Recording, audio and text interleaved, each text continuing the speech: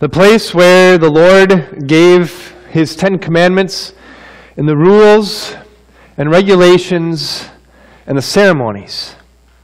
Why do we drag them up that mountain to show them who God is and what God is and what it means to be a Christian? Because the only thing that we find on Mount Sinai is terror and tiredness and depression and death. Consider what the Israelites saw on Mount Sinai. A mountain burning with fire, darkness, gloom, and storm. The sound of a sustained trumpet blast. A voice speaking words that those who heard them begged that no further word be spoken to them, because they could not bear what was commanded. If even an animal touches the mountain, it must be stoned to death. The sight was so terrifying that Moses said, "I am trembling with fear." The people were so afraid because they heard those commandments and they realized, I can't do that. And they knew that the punishment was death. So why do we try to climb that mountain? And why do we force others to climb that same mountain?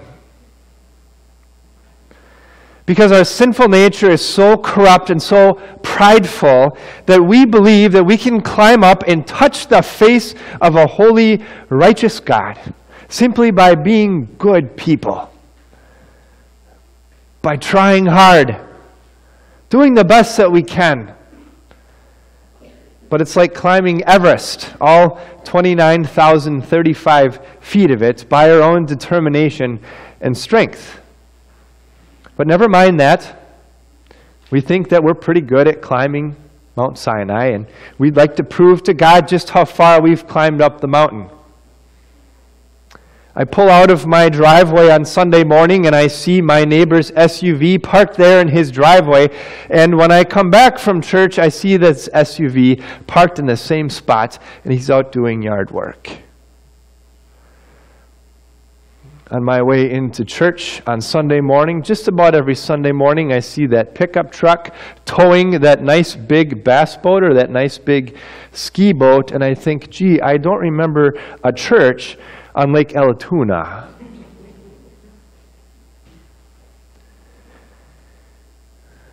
I go to a school event and I see parents and I see how they interact with their children and I see how the spouses interact with each other and I think to myself, wow, I'm glad those aren't my kids. And wow, I would have handled that situation a little bit different. And wow, I don't speak to my wife the way that he speaks to his wife. As you drop your envelope in the offering plate, there's that one envelope. You know which one I'm talking about, the one that's face up so you can read exactly what the amount is written on there. And you think, wow, they could certainly give more than that. And I show up for fall workday here at church. And you look around and you go, where's everybody else? Well, at least I showed up. What's worse is that by my attitude, I'm forcing others to make the climb up this mountain. By forcing them to do all the things that God commands in His Word, at least the things I think He's commanded in His Word, and then condemn them when they fail miserably. Forcing them their hardest to try to touch the face of a holy, righteous God by the things that they do. But as we make this climb up the mountain, all we see are these faces of frozen corpses, frozen into the side of the mountain, hundreds, thousands, millions, billions of them who have tried to summit the mountain of earning God's favor and have failed miserably.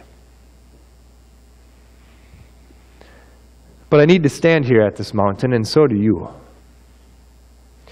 We have to stand here at this mountain and tremble, just like Moses, just like the Israelites. And we need to hear God's law say to you and me, love the Lord your God with all of your heart, and with all of your soul, and with all of your strength, and all of your mind. And I need him to say to me, love your neighbor just as much as you love yourself. I need to hear him say that, so that I realize I can't do that. I cannot love my God with my whole being. I cannot love my neighbor just as much as I love myself. Not to the level where God would say to me, you've done enough. Come on into my heavenly kingdom. The only thing that I am reminded of is that my works and my efforts earn me the wrath of a holy God.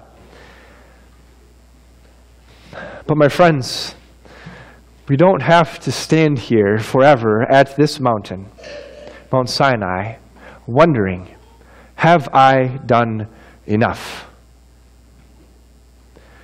Because the author of this letter to the Hebrews takes us on a hiking expedition away from that mountain, and he takes us to the base camp of another mountain. Actually, he takes us straight to the top.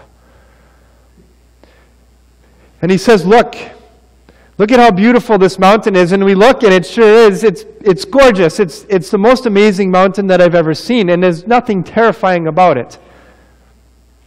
And he says, look at this mountain.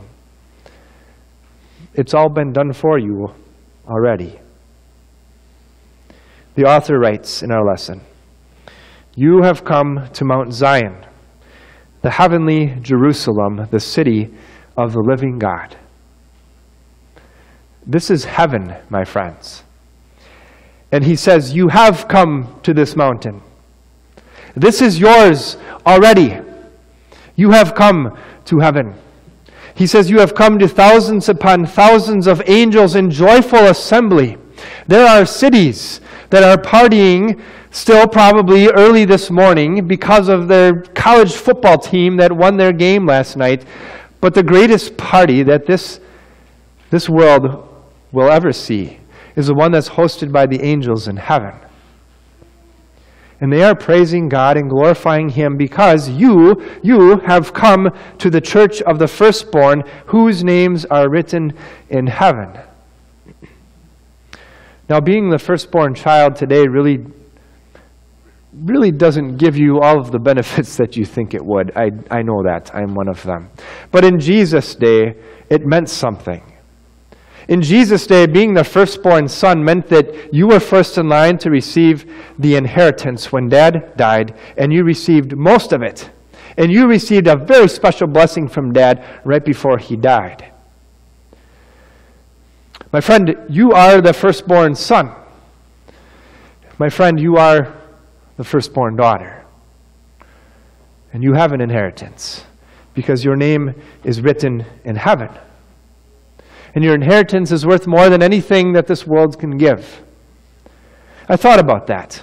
What is the greatest thing that this world could give me? Well, I thought maybe if I were the only son or you were the only daughter of Warren Buffett, a businessman, whose estate is worth $64.8 billion.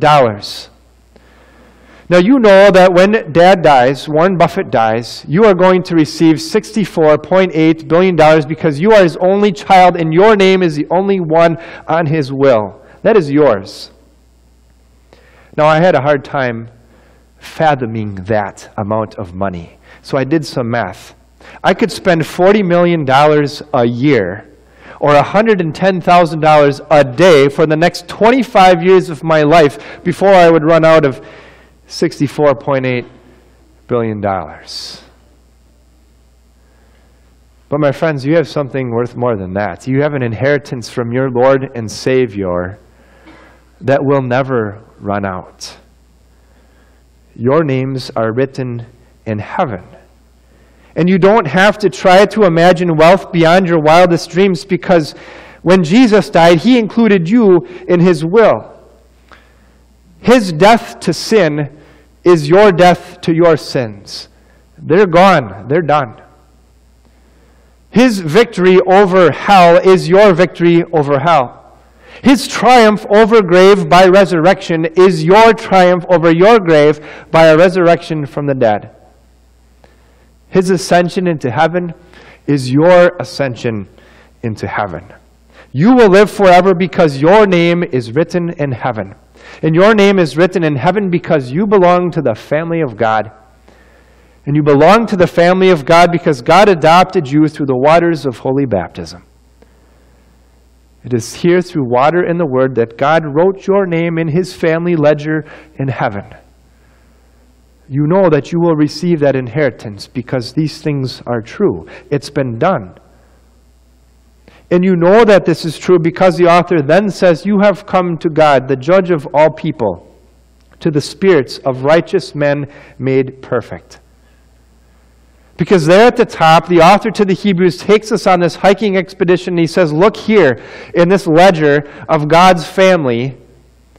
There are names in here already, people who are already living in the city of God, who are already partying with the angels. Names like Adam and Noah and Abraham and Isaac and Jacob and King David and the apostles Peter and Paul and John. And you look and you see your name there too. Knowing that one day that's where you are going to be because it's done already for you. And this is why the author to the Hebrews can be so confident. He says, you have come to Jesus, the mediator of a new covenant, and to the sprinkled blood that speaks a better word than the blood of Abel. First of all, he says, you have come to Jesus, the mediator of a new covenant. Let's go back to Mount Sinai just for a second. There's Moses, and he is the mediator. He is the go-between, between God and the people of Israel. And he's telling the people, this is what God wants you to do, and these are the things He doesn't want you to do. And if you don't do them, and if you do these things, you're going to die. Let's go back to Mount Zion. Here's Jesus, the mediator of a new covenant. It's entirely one-sided. God makes a promise. God keeps the promise. And He shares that with you through the words of His Son. And this promise is that the sprinkled blood of Jesus speaks a better word than the blood of Abel. Who in the world is Abel? If you remember back to Sunday school lessons, remember that Adam and Eve had lots and lots of kids, but two of them were mentioned by name, Cain and Abel. And Cain hated his brother Abel so much that he enticed him out to a field and he murdered him in cold blood. And the Bible tells us that the blood of Abel cries out to God for vengeance, for retribution against his brother Cain who murdered him. And the writer to the Hebrews says, now contrast that with the blood of Jesus. The blood of Jesus that, He was murdered too on a mountain. And that blood that was sprinkled in the dust on Calvary speaks and it cries out to God, but not for Himself. Not for retribution on His enemies, but that blood cries out for you and for me. The blood of Jesus that was sprinkled on that hill outside of Jerusalem cries out to God for forgiveness. Not for Himself, but for you and for me. That sprinkled blood that fell on that dusty sod outside of the city of Jerusalem cries out to God for the gift of eternal life, but not for Himself, but for you and for me. The blood that we see sprinkled on that hill cries out to God. And it shows us the great love of God, doesn't it? Because God had said from Mount Sinai, you must die. And we go to the Elder Mountain and see that we have already died through Jesus Christ. And His blood is evidence of that. It's been done already, my friends. So, if we want our children and our spouses and our friends and our neighbors and our co-workers and our fellow church members to live as Christians, then we take them by the hand and we make this hike up Mount Zion. And we show them what's been done for them. Because being a Christian isn't about following rules. It's about believing what Jesus has done for you already. And it's about living a life out of thanksgiving for what has been done for you already. So keep going back to Mount Zion every day. Keep going back to Mount Zion through your study and your reading of God's Word to see what's been done for you already. And if we do that, if all of us do that every single day, might there be less stress in our lives? Might there be more peace in our lives? Might there be less judgmental attitudes? Might there be less selfishness and more servant-minded people? Might we be more patient, more loving, better focused on what our purpose is for this life, which is to stand on that mountain and to take people by the hand and to show them what Jesus has done for them. What would our church look like if we all did this every day? What would our community look like if we did this every day? What would our homes look like? What would our relationships with each other look like if we kept going back to Mount Zion to see what's been done already? My friends, trust what has been done for you already. And then go and live for Jesus. Amen.